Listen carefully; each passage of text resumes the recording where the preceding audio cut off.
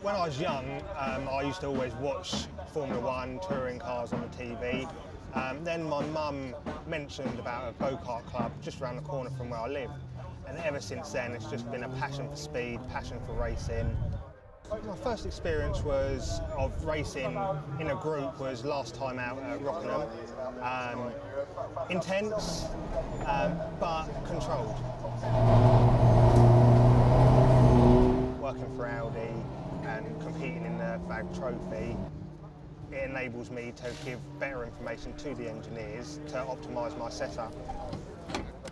There's a lot of younger drivers, quite a lot of older drivers. The vast majority of them do have a lot more experience than myself. This is my rookie year in this championship, also in racing. So to be mixing it up in the middle of the pack, you know, I'm over the moon with how that's going. With regards to the racing, I exceeded my expectations and I came away sitting in 10th position in the championship, so a lot better than I thought I would have done, bearing in mind I'm a rookie competing with a lot more experienced guys. I hope that my partnership with Getac will be a long and fulfilling one and that we can both grow and become a real force to reckon with in the future. Getac are enabling me to live my dream.